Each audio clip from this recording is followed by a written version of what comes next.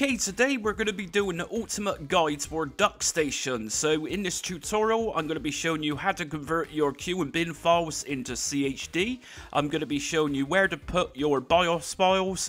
I'm going to be showing you how to prevent black screen or potential black screen when you're booting up games. I'm even going to show you how to use shaders within DuckStation. So without a doubt, this is the most comprehensive guide I've ever done on this channel for DuckStation. Okay, so let's start then. So what we're going to need to do first of all is of course download DuckStation itself. This one's recently had quite a significant update, so we're going to go through all that anyways. So this is going to be for Windows if we just left click there. Now what I was saying just a minute ago for potential black screen and how to prevent that, it tells us just here that we need to download the VC++ RT. So if we just download this one first, after you've done that, we're then going to download Duck. So left click on Duck.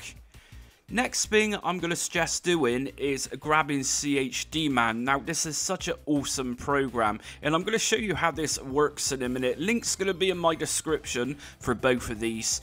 So what we're going to do next then is actually set up the VC Redis, which we just downloaded from the DuckStation website. So let's just double left click on this one.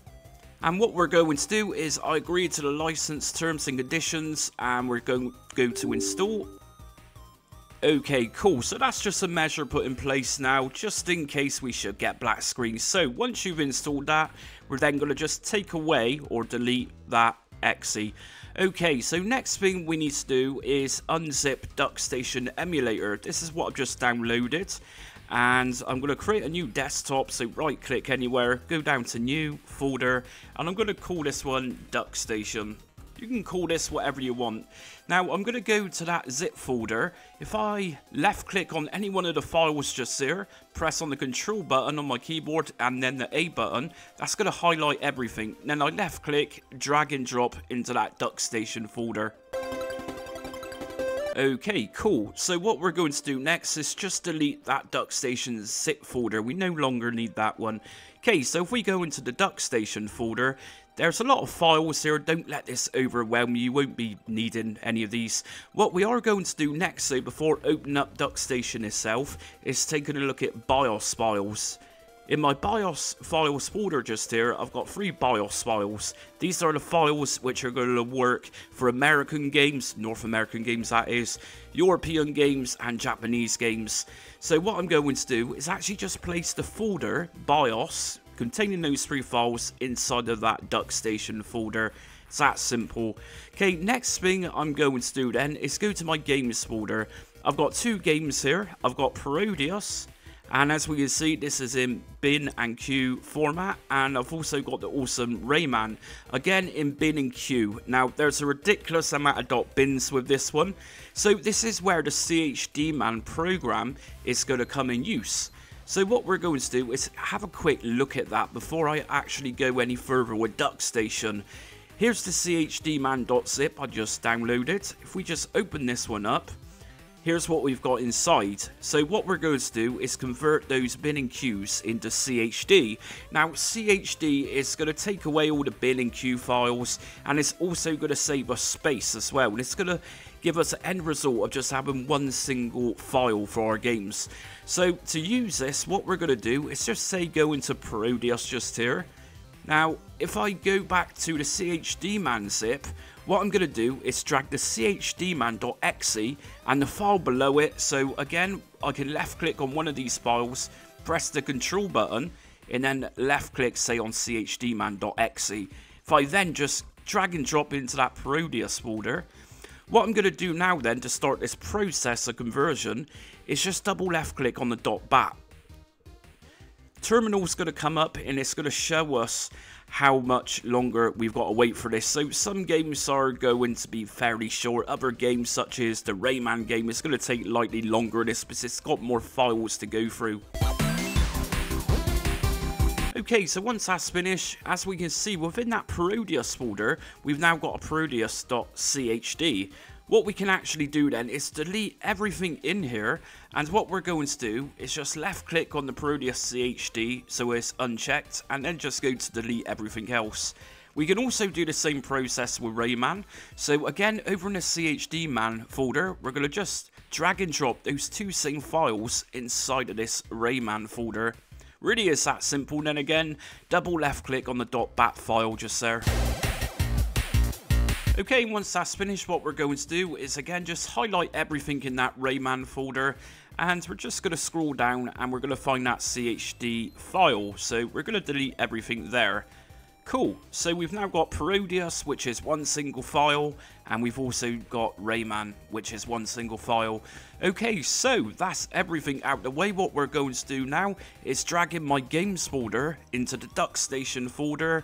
So everything's in one folder, so we got BIOS and we also got games folder. Okay, so to open up DuckStation, we're going to go down to DuckStation QT. If we just double left click, more info, run anyway. And this is going to bring us into the DuckStation wizard. Fairly simple to use. We can change the theme here. I'm going to go for, say, a dark fusion blue. We're also going to make sure enable automatic updates is on. DuckStation gets updates very frequently. We're going to go to next. Next thing we're going to do is put that BIOS folder into place. So under BIOS directory, I'm going to go to browse. And here's my BIOS folder, which I've just placed inside of the DuckStation folder. If I left click on that one, select folder, and we're then going to go to next. Next thing we're going to do is add our games folder. So I'm going to go to add. Here's my games folder, select folder, and I'm going to press yes. On scanning, recursively takes more time. We're going to go to next. Next thing we're going to do here is just leave controller port to analog joystick. That will do us fine for now. We're going to go to next. And everything here for video settings, we're going to leave everything as default for now. We're going to go to next. Next thing we're going to see is retro achievements. Now this is entirely optional, but if you've got a retro achievements account, then just go to enable achievements, and from here we can go to login and you can pop in your username and passwords. There's a link just here for the retro achievements website, and that's going to tell you what retro achievements is. It's absolutely free. It just means it's going to give us points and rewards for completing particular tasks in particular games. What we're going to do then is go to next and finish. And here we go, we're finally inside the DuckStation.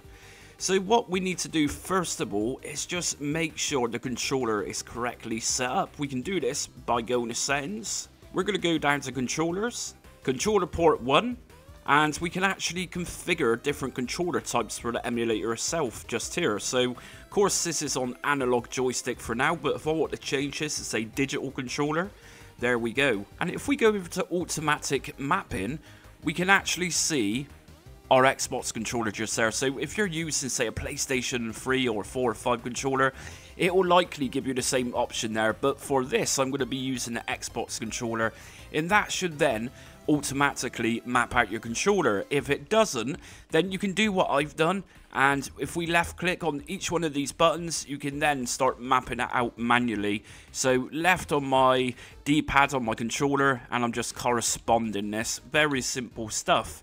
And we've also got the same option for controller port 2.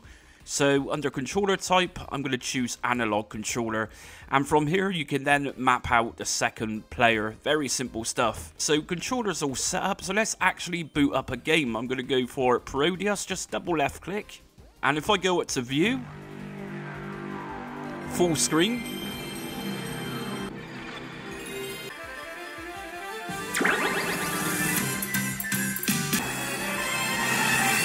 okay, so everything's working fine on that. Everything's set up and the game's obviously booting. If I press escape button on my keyboard, this is going to bring us into this menu just here. What I'm going to do for now is just use my D-pad and go down to close game. Now I can actually save the state of this game, so I'm going to go to exit in save state, or of course we can go down to exit without saving. I'm going to use the save state here. Okay, so I was talking in the introduction of this video about using scalars in DuckStation.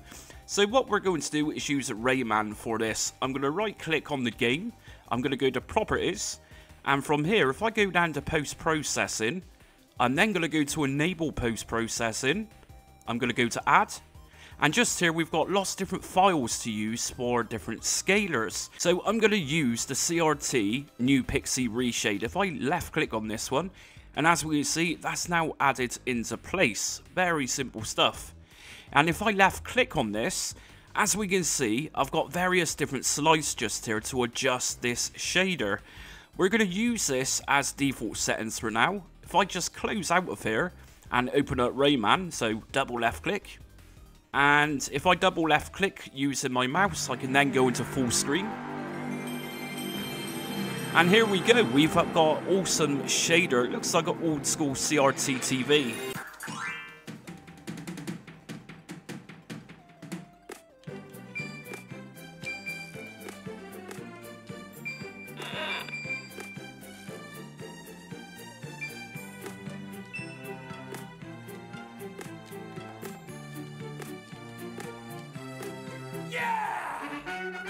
And as you can see, that looks pretty spectacular. I quite like that one. So again, what we're going to do is just exit out of this game.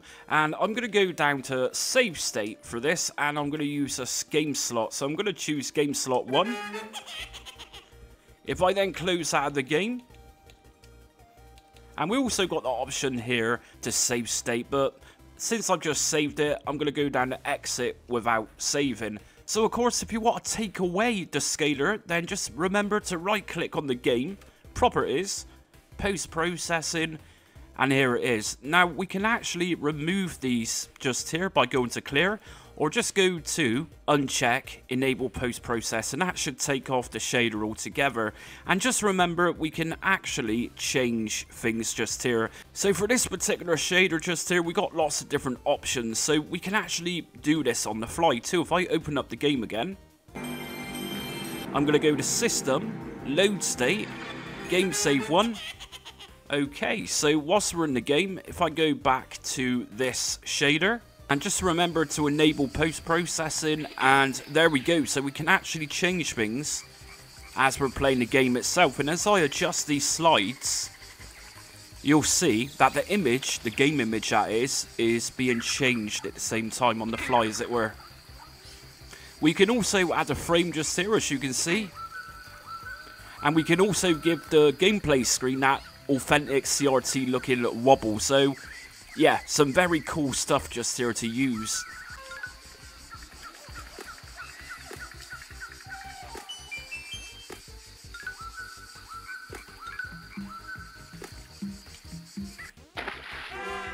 Okay, so we're going to close out that game and we're going to take a quick look at video settings.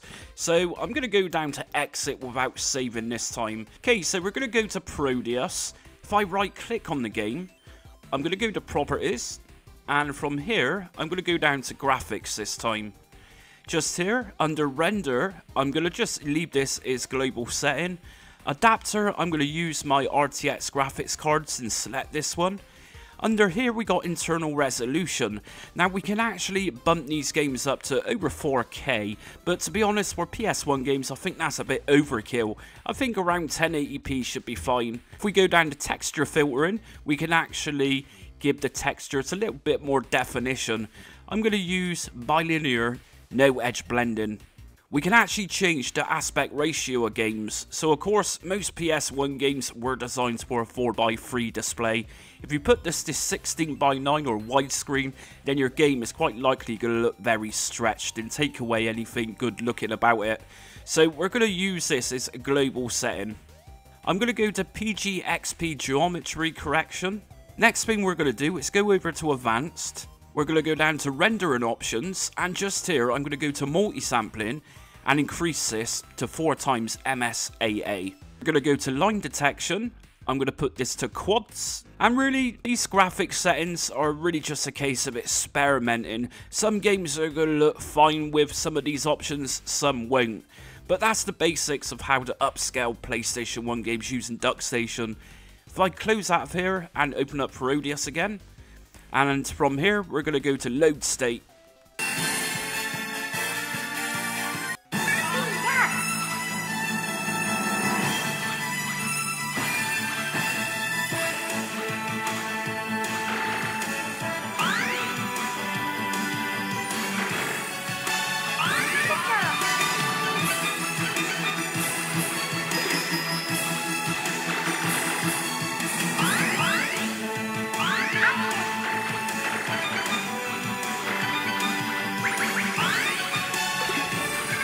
And that's it for today's DuckStation Ultimate guide. So I've covered quite a lot in there, so just remember you can go backwards in the video to find out exactly which options I've used for, say, video settings, or even checking out those scalers. And just remember, that was just one scaler I used in DuckStation. There's many you can use. Anyways, if you like today's video, hit notifications, subscribe and like so you don't miss upcoming retro emulation content here on my channel, Just Jamie. That means you'll get notified every time I release a new setup guide, and it really helps out my channel too. Anyways, until next time, stay retro.